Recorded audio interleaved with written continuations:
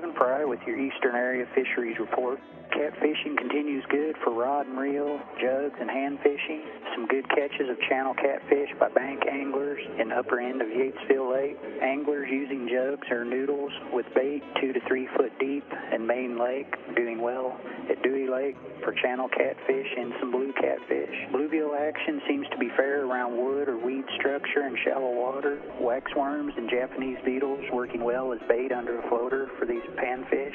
Largemouth bass fishing has been slow for keeper fish numbers. Dusk and dawn times with topwater and spinner baits getting some fish.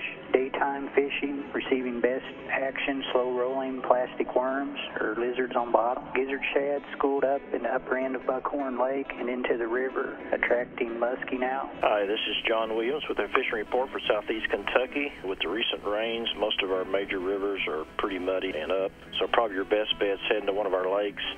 At Lake Cumberland, a Krill Clark reports striped bass fishing's been good of late, especially early in the morning by trolling or drifting live bait. Also, crappies picked up, catching some nice crappie at night on jigs and minnows, also some during the daytime. And smallmouth fishing's been pretty good around mid-lake areas, especially early in the morning, getting some jumps early. Elsewhere, below the Lake Cumberland and the tailwater, it's always a good bet during the summertime with that cool water coming through the dam.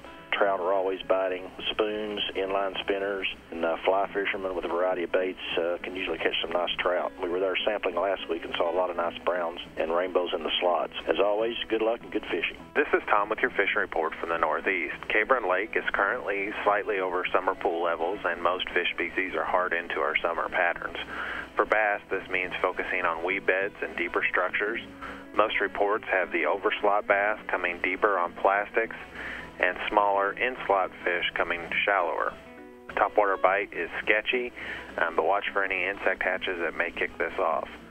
Crappie are being caught at night pretty well, and if you can find brush that hasn't been fished to death, you can pick up some during the day.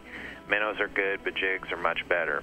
Grayson Lake is also slightly above summer pool levels, and again, you'll be looking at our typical summer pattern. Bass are being caught early in the mornings and late in the evenings on topwater and through the days on soft plastics. But wherever you go, good luck and stay safe.